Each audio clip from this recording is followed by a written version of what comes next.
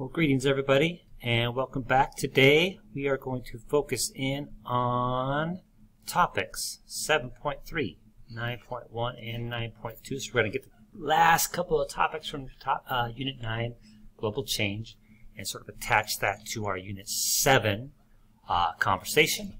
And then remember that our enduring understanding is that human activities have physical, chemical, and biological consequences for the atmosphere. Please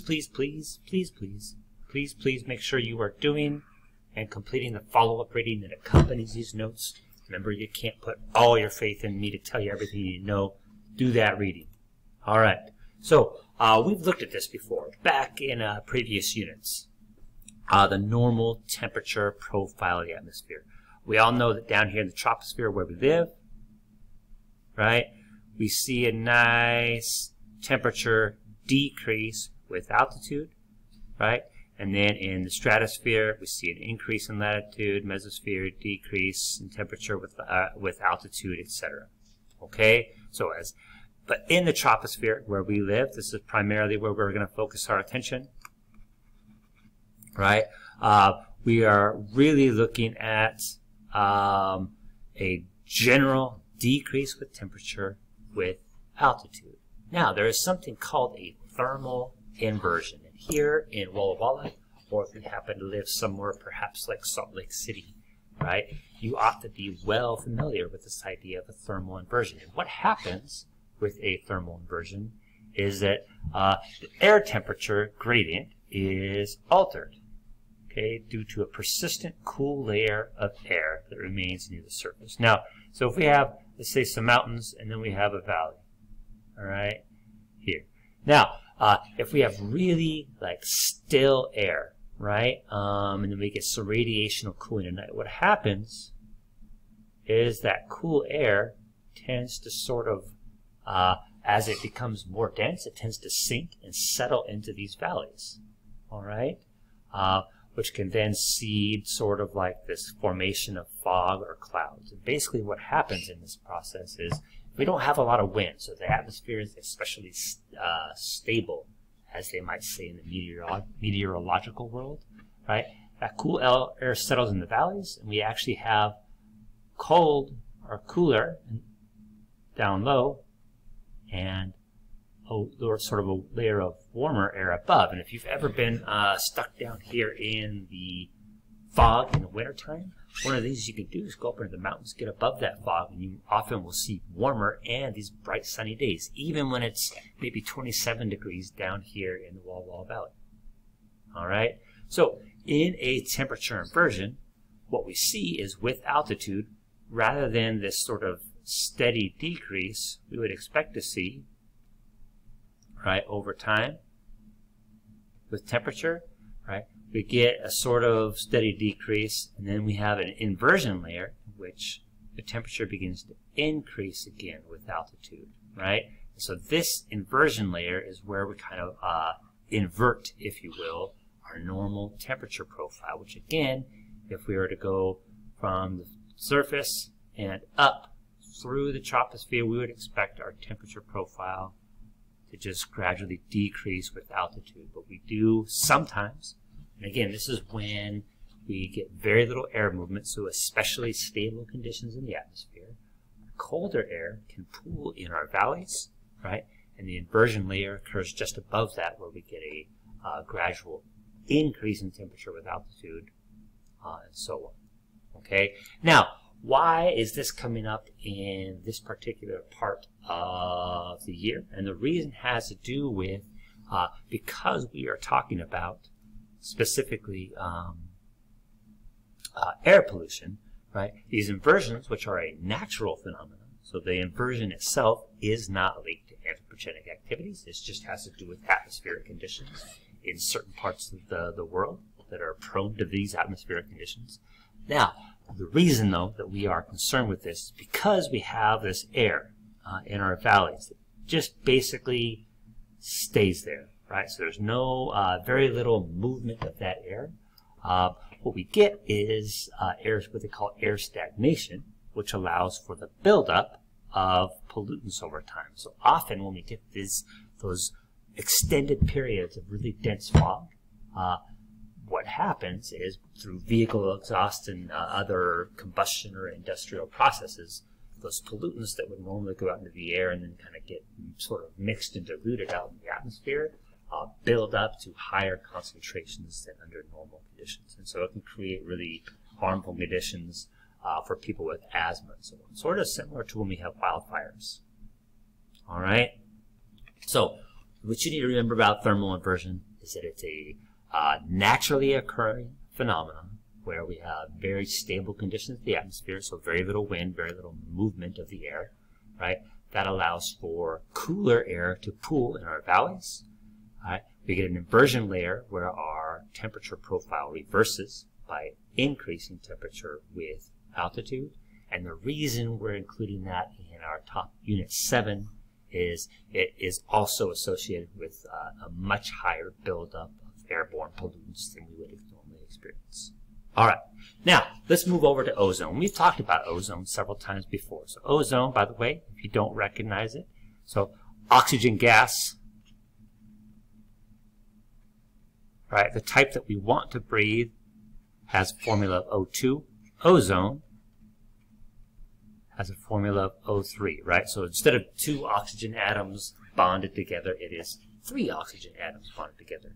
Now, we talked about in the last lecture that ozone is good up high, but bad nearby. So again, if we look at the concentration of ozone, right, throughout our atmosphere, right, we have what's called the stratospheric ozone, right? This is the good type, right, that blocks harmful radiation.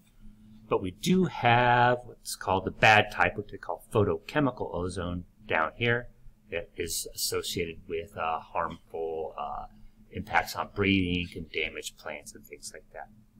Okay, so remember, stratospheric ozone, essential and good.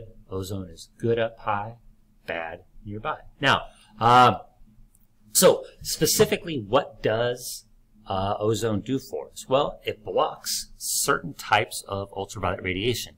Now, it blocks all of ultraviolet C. And thank goodness, because ultraviolet C is highly energetic and would really, really cause damage to living systems, right? It blocks most of our UVB and some UVA. Now, this is our most dangerous type. This would be our least dangerous type. But all 3 are energetic enough to cause damage to your skin and skin cells, right? So even though that stratospheric ozone filters out pretty much all of the especially harmful types of ultraviolet radiation, we do get some UVA and UVB that does make its way through, but much less than would without the presence of ozone in the stratosphere, right? So oxygen and ozone absorb pretty much all UVC, thank goodness. Ozone blocks most ultraviolet B, right?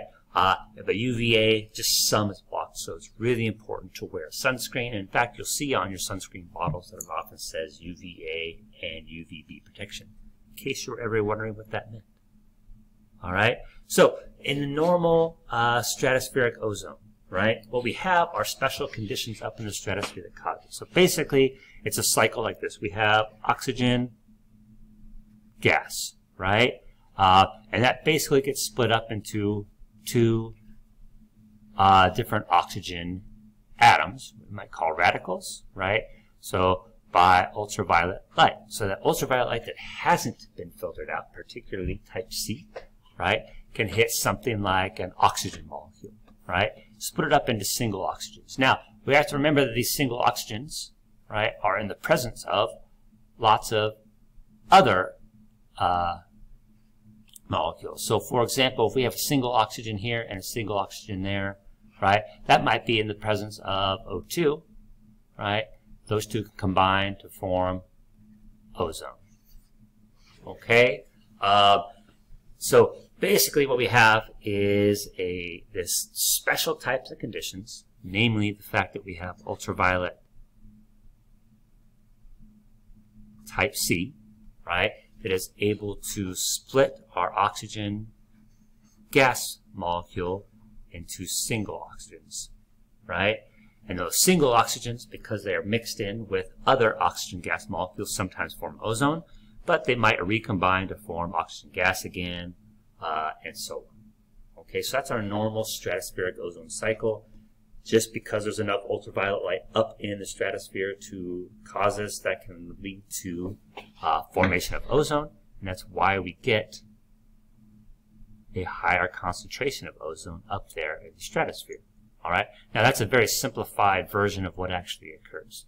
Now, if we insert compounds known as chlorofluorocarbons, those CFCs, right, are extremely stable and non-toxic molecules. So they were used as refrigerants, solvents, and propellants in aerosol cans, and were much safer than the original refrigerants like methyl chloride or ammonia or sulfur oxides. Because they are stable and non-toxic molecules, they were thought to be a very, very good option. Now, because CFCs are so stable, they are a gas, by the way, they remain in the atmosphere for decades and can eventually work their way up to the stratosphere. And CFCs are less stable in the stratosphere and can sort of begin destroying the ozone formation that would normally occur. So, in the early 1970s, when we started using satellites to measure things, they began noticing that in both the Arctic and Antarctic regions, there was considerable depletion in the amount of ozone in the atmosphere. And of course, this is concerning, and it was already beginning to do damage to some of the fragile ecosystems in those areas. Right? Two chemists, Sherwood Rowland and Mario Molina, right, began to notice that CFCs might be the cause, and they published research showing that the CFCs that have made their way up into the stratosphere were in fact the likely cause. Okay? And so basically the way it works is if we take a CFC molecule, all right, and it works its way up into the stratosphere where there is an abundance of ultraviolet radiation, what can happen is that ultraviolet radiation is energetic enough that it can sort of knock a free chlorine, often referred to as a Cl radical, off of that CFC molecule. So CFC stands for chlorofluorocarbon, right? And basically it would look like carbon with some chlorines and a fluorine, or maybe 3 fluorines, excuse me, and a chlorine or something like that, right? Depending on what type of compound it is. But basically, we get a chlorine radical that is released because ultraviolet radiation is energetic enough to basically break that bond. Now, that free chlorine radical can then attack an ozone molecule, all right, and peel off one of those oxygen atoms, right? So we form a chlorine oxide, right, and just oxygen gas. Now, oxygen gas is not as good at UV absorption. Okay, so what happens if we get enough of these CFCs up in the stratosphere, right? We can begin breaking apart our ozone into chlorine oxides and oxygen, and then we have a decreased ability, right, to absorb ultraviolet radiation. Now, that is coupled with the fact that we still have oxygen gas, right, that because of ultraviolet radiation forms single oxygens, right? Now, those normally would contribute to the formation of ozone again, right? So we can combine that with O2, for example, to form O3, right?